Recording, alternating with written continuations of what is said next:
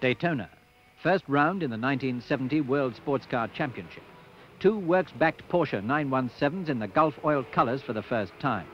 The opposition includes a rival 917 from the Salzburg team and a powerful lineup of Ferraris returning from exile, self-imposed in protest against new prototype regulations.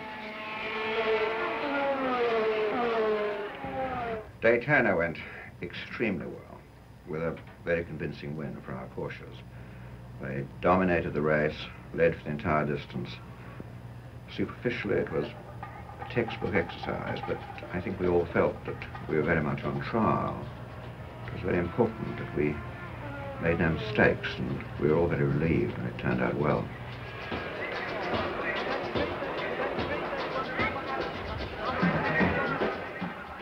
Rodriguez and Kinnunen come through without a hitch. And, thanks to a well-prepared car, impeccable pit work and superb driving, break the Daytona distance record by a fantastic 372 miles.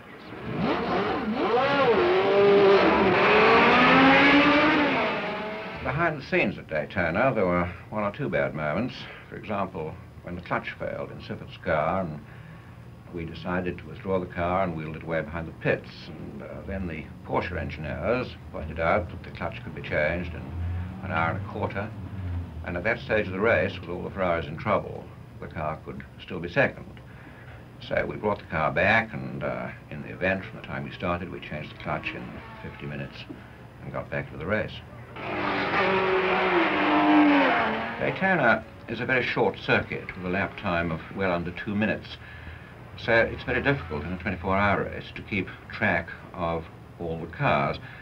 We were pretty happy about our first car because it was leading by about 190 miles, but we weren't exactly sure whether our second car was in front of Mario Andretti or behind him. So to play safe, we signaled to Siffert that he was behind, and this was when he put on his great charge in the last half hour, which was the high spot of the race.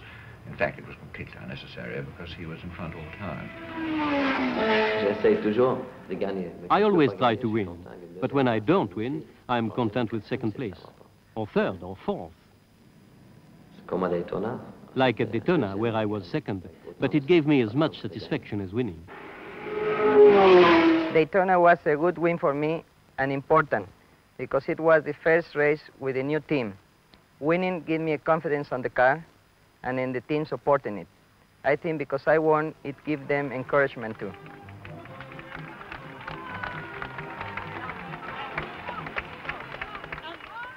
I don't think that the first race in 1970 was any more significant than the first race in any other year from the purely motor racing aspect. But it was obviously going to be an interesting exercise in international relations. Porsche, who had won the World Championship in 1969, were going to be under British management with the support of Gulf Oil in the United States. My company, JW Automotive Engineering, had provided the principal competition to Porsche in 1968 and 1969, but it remained to be seen if this combination of our management, Porsche Engineering, and Gulf Oil could be forged into a winning team. Next, Sebring. The Gulf team enter with a 1-2 victory behind them. Already, Porsche have a 4-point lead over Ferrari in the championship. Sebring was a setback. We lost in rather unusual circumstances. Porsche gave us redesigned front hubs, which we fitted for the race, and then the night before the race, they changed their minds and tried to get in touch with their engineer on the spot in Sebring. And mainly because of the time difference between Germany and the United States, by the time the message got through to us, it was too late to change. All the front hubs broke on both cars. We changed the first hub on Siffert's car in 30 minutes, the first hub on Pedro's car in 15 minutes, and the second hub on Pedro's car in 9 minutes. We were getting pretty good at changing hubs, but not good enough. If this had happened in our first race, it would have been very depressing, but we often learn more from our failures than we do from our successes. Above all, Sebring was a breakdown in communications between Porsche and ourselves, and it was a problem we never had again.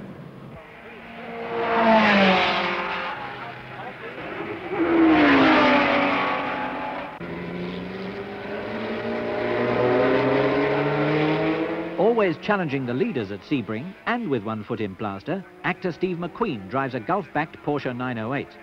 McQueen takes second place. Rodriguez and Kinnunen are fourth for Gulf and John Wyer.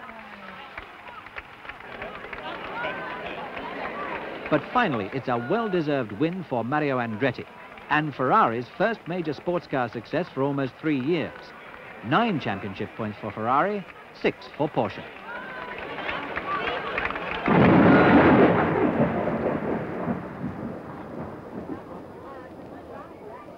After failure at Sebring, John Wyer's team look for success at Brands Hatch. British weather dampens the track, but not spirits, and Pedro Rodriguez sums up their advantages. It is good to be in a Gulf team because we have a good cars and a good management. And the cars always will be well prepared for the race. And during the race, the pits will be always ready and fast and efficient, so we don't lose much time.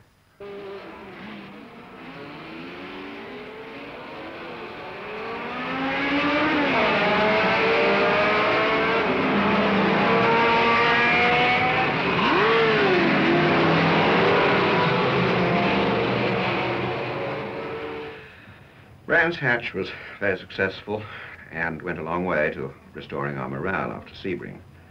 I think it will chiefly be remembered for the appalling weather and for Rodriguez's virtuoso performance. The circumstances were a bit unusual because there was a very bad shunt on the first lap and the yellow flag was out for several laps for no passing.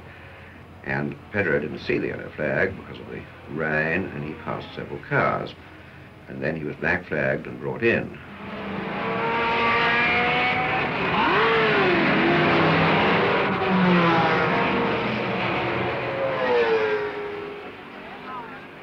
When he went out again, he ran away and hid from the entire field. He outdrove even Siffert. I think that on that day, in those conditions, he was completely unbeatable. It was a personal triumph. At Brands Hatch, before the black flag, I was running second. After, I was 12. So I have to drive very hard, as if the track were dry. I went through the field and took the lead, and I lost it when we changed drivers. I took it back again and went on to win by 5 laps. Racing drivers are inevitably strongly individual personalities.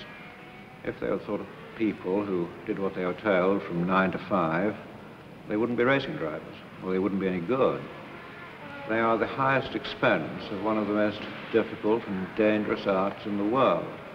And it's no good expecting them to behave like members of the school's second 11. It is our business to make use of their abilities and not fight against them. We expect them to be competitive, and we have no time for good losers. I like fast cars. I like the competition. You must like all that is involved in motor racing because it is a hard sport. When I am driving, I must pass all cars. Ferrari or Porsche of my own team, it's all the same. I must pass, even if the chief of the team is not always happy. I was motorcycle champion of Mexico before I was 15, and I started racing cars when I was 15. And I was again champion of Mexico at 17, and not until I was 17 I started racing international.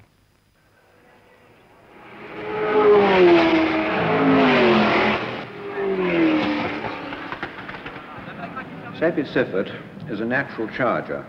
His one idea of motor racing is to get in front and stay there. If there's a car in front, Seppi has to pass it if he can. This really causes us no problem because it's desirable to have one driver of this type in the team, and in the shorter races it may be essential. In the longer races he may sometimes drive harder than is strictly necessary, but he doesn't ask more from the car than it should be able to stand. It is good to be part of a strong team. It makes you drive faster still. Pedro Rodriguez is by preference a more calculating type of driver.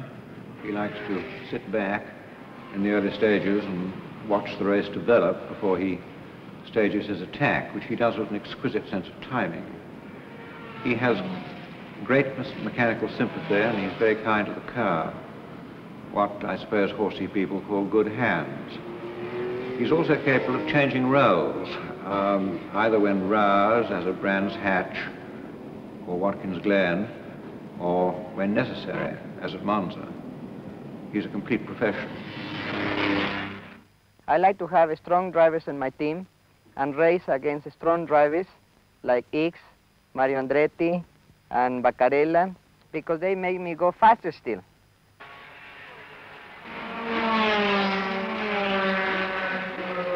Gulf Porsches first and second, 2 other Porsches third and fourth.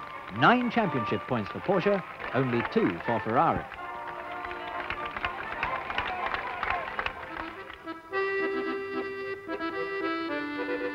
Italy next, the 1,000 kilometers of Monza.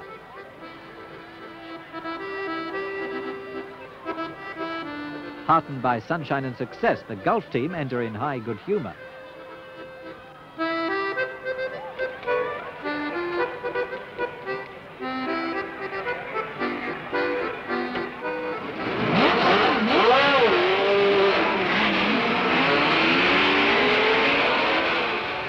Monza was a very interesting race. Pedro won again for Gulf, but all Ferraris went well and all finished, and we had to work really hard.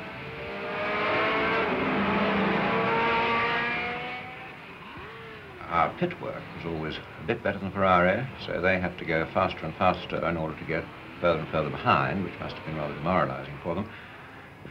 Another interesting thing was that Siffert spun and crashed after 11 laps, so Pedro had to take over Sepper's role as pacemaker, which he did extremely well and built up a considerable lead. When Kinnunen took over, he lost most of it, so Pedro had to do the whole job a second time. At Monza, I was running with the 4.5-liter engine against all the 5-liter Ferraris. It was very difficult to keep up with them, and because of that, I was making a very hard race. I made an average speed over 144 miles an hour, and I won the race, but Ferrari came in second, third, and fourth, and it was a very tough one. At Monza, Gulf first again.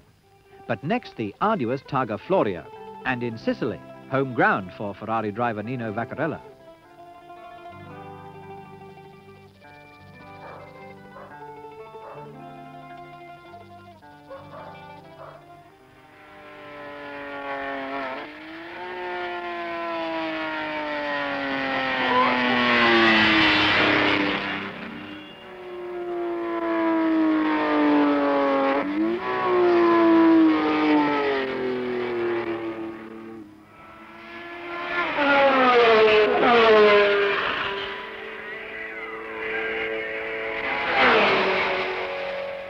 For the Targa Florio, Porsche produced the 908 Mk3, which was much better suited to the circuit than the big 917.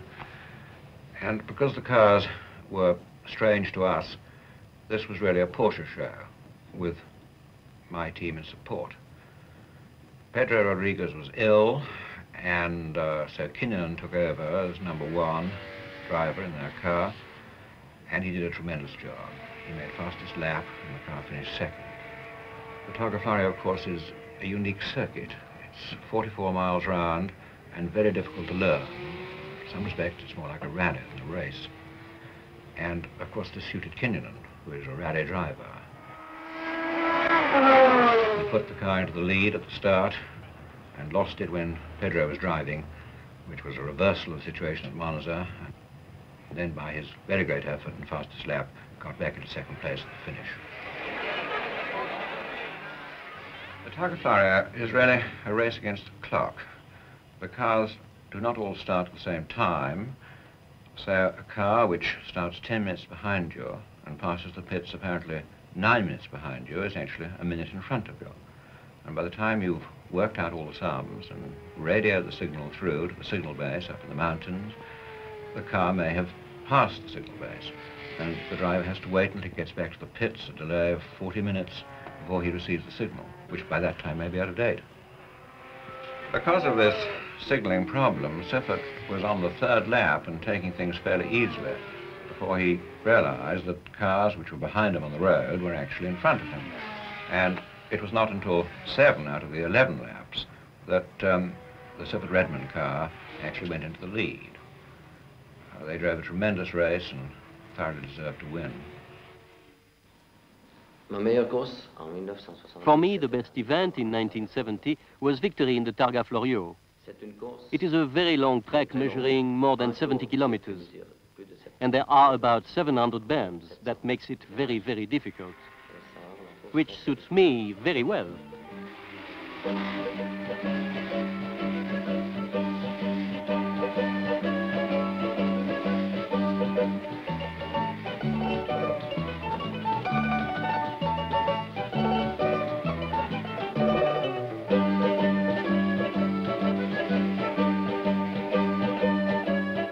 Finally, there is some consolation for the Sicilians. Their hero Vaccarella takes third place.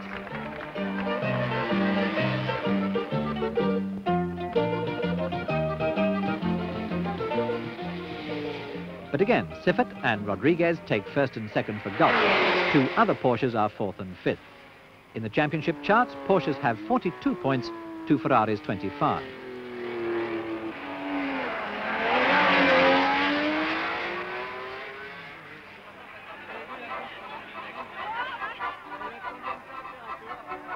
Next, Spa in Belgium, with starting conditions much like those at Brands Hatch, and last-minute tyre changes to match the changeable weather.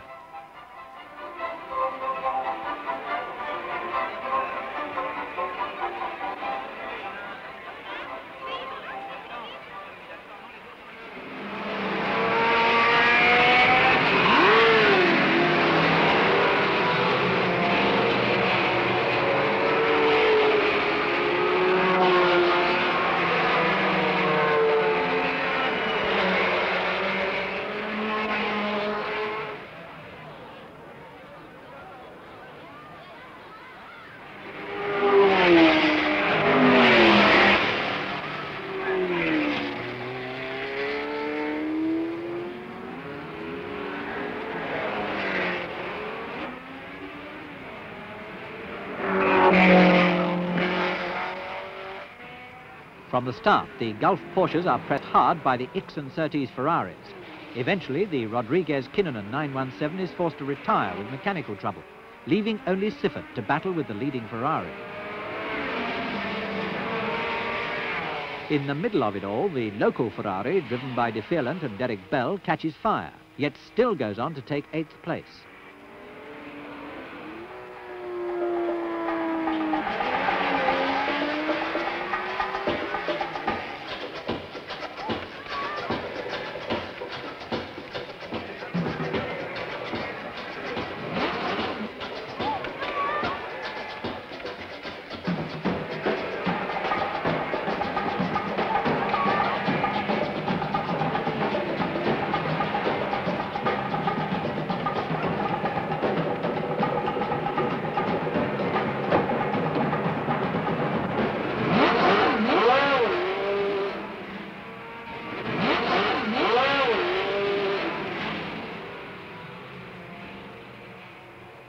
The JW team are at their best under pressure, and in the end, the honours go to Siffert and Redman in first place for Gulf.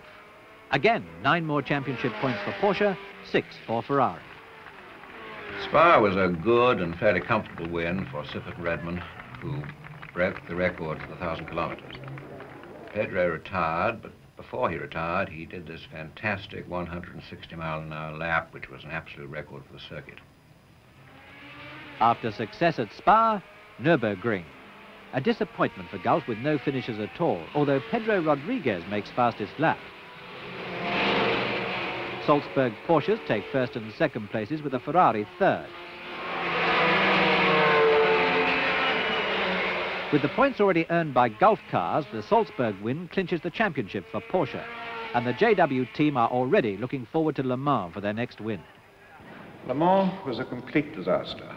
Certainly our worst race and a tremendous disappointment. But if the race were to be run over again, I can't think of anything which we would have done differently. Pedro and Leo Kinnunen were our main hope. It's the sort of race that Pedro likes, and Leo would have given him adequate support. But Pedro's engine blew quite early in the race for no good reason. And then we had the Mike Hellwood incident. Mike came in for a fuel stop, and we had the opportunity to change to rain tyres. But it had only just started raining, and he said that he was quite happy to continue on intermediate tires. And immediately he went out again. There was a complete cloudburst, and on the next lap he crashed. Well, this left us with only the Siffert Redman car, going well and leading by 7 laps at midnight. All the Ferraris were out, and there was no pressure, but at 2 a.m., 10 hours after the start, Siffert missed a gear and blew his engine, and then we had no cars at all. And reality for the Watkins Glen 6-hour race after the 48 hours of Le Mans.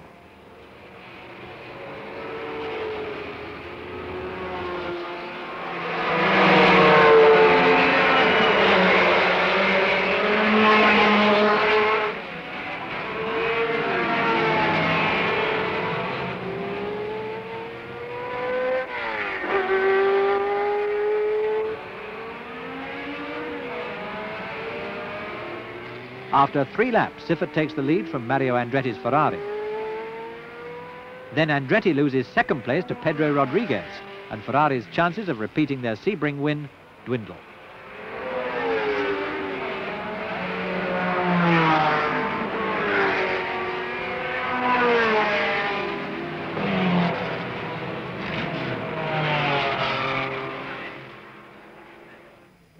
It was during this race, when Pedro was coming up to lap Siffert, that the 2 cars touched. And a lot was made of this incident by the press, but really there was no question of the 2 of them fighting for the lead, because actually they were a lap apart at the time. Siffert was passing a slower car, and I very much doubt if he knew that Pedro was there.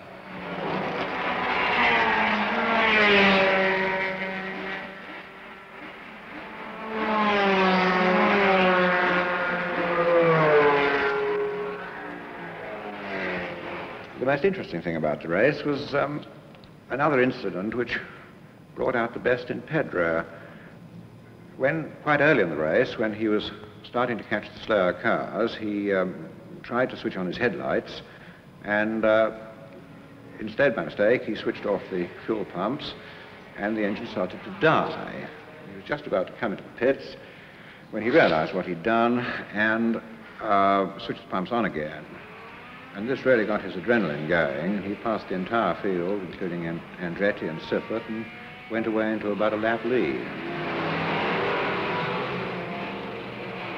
I think that Watkins Glen was probably our best race in 1970. We had no problems, and our cars were 1st and 2nd on the same lap.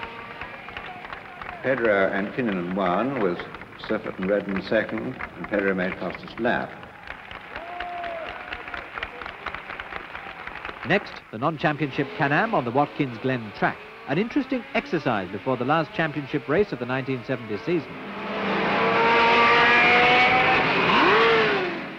The Porsche 917 is not really a suitable car for the Can-Am, but we entered because we were there anyway, and to make the drivers happy. The drivers like the Can-Am because the races are short and there's a lot of money to be won.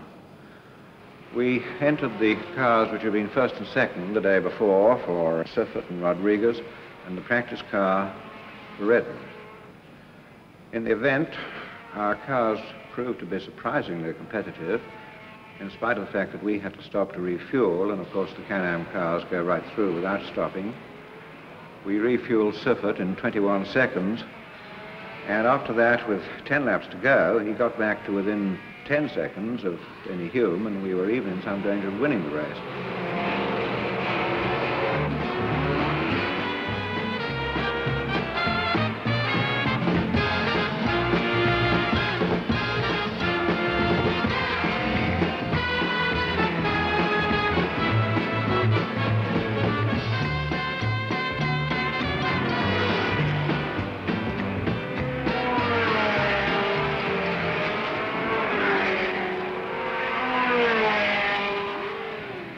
Pedro missed a gear and blew his engine, and Redman drove a very good race, but was delayed by a puncture and finished 7th. Then Siffert got pushed off the line by a slower car and went off the road and motored over half New York State before he got back on again, and still finished a good 2nd. Siffert 2nd for Gulf and John Wyer. Denny Hume wins for Gulf in a McLaren. Finally, the last championship race of the season, in Austria, the Zeltweg 1,000 kilometers. A lot happens to round off the year, despite the end-of-term atmosphere at the start, presided over by none other than Juan Fangio.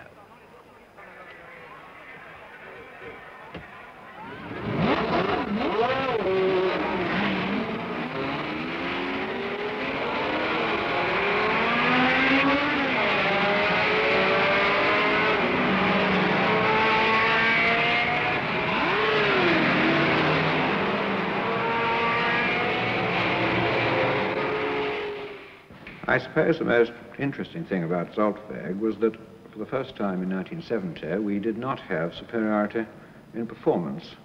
The Ferrari, driven by Jackie X, was tremendously fast, and after Pedro had retired on the 5th lap with a blown engine, we were really very much on the defensive. We only got into the lead after the Ferrari had retired and the leading Salzburg Porsche had run out of fuel.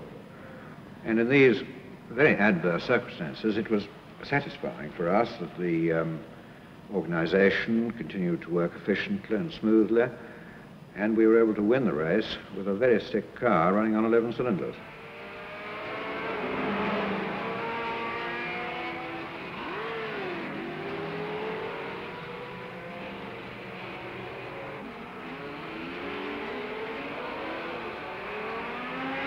For most of the day, the mist lies in the hollows of the Zeltweg mountain circuit with the sun shining brilliantly elsewhere. The last championship race of the season proves as unpredictable as the first. Siffert's 917 leads from a 3-litre Alfa, and there are more Porsche 908s among the leaders than either 917s or Ferraris. As if to even things up a bit, Siffert's car is running with reduced power, and he has to rely on the support team at the pits to maintain his position.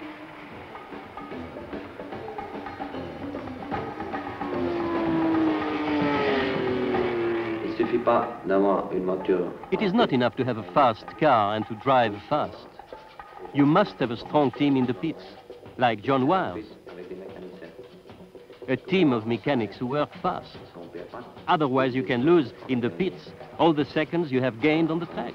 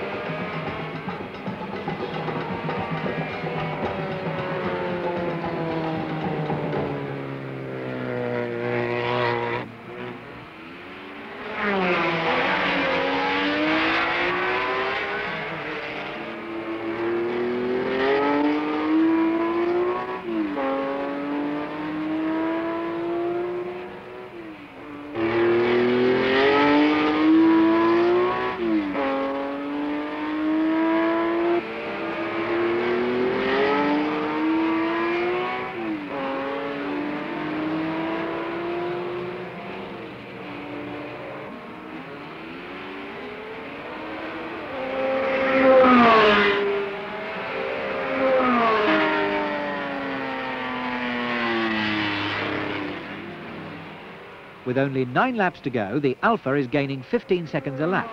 Not enough to catch up and win if the Gulf Porsche keeps going, but enough to worry John Wyer's team in case it doesn't.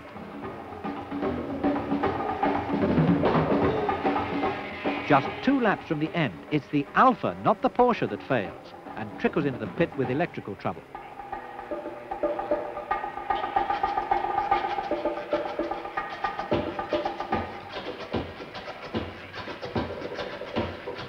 A flurry of half-hearted activity in support of a lost cause is too late to get the car back into the race. But without having to leave the pits again, the Alfa takes second place on distance already covered. A well-deserved win for Siffert and a fitting end to a remarkable year for the Gulf Porsche team, with 7 wins out of 10 championship races.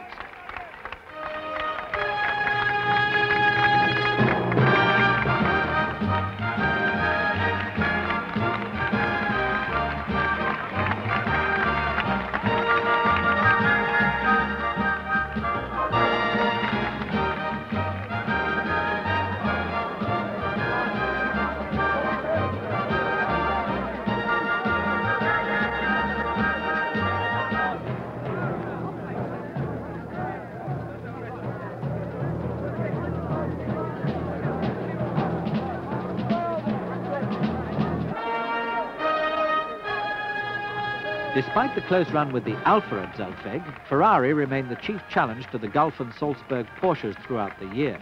John Wyer remembers it well. Ferrari is always a formidable opponent.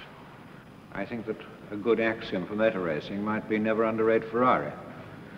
They made a slightly uncertain start in 1970. The cars weren't very reliable and the organisation was a bit shaky at times, but they improved steadily throughout the season, both in performance and reliability, and by the end of the season they had reached something very close to parity, certainly in performance.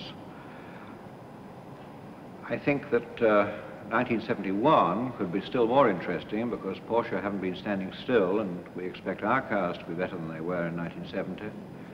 And it's the last year of the present formula, the last year in which we can use these big cars. In 1972, we all have to come down to 3 litres, and I think that the competition may then be even more intense than it is now.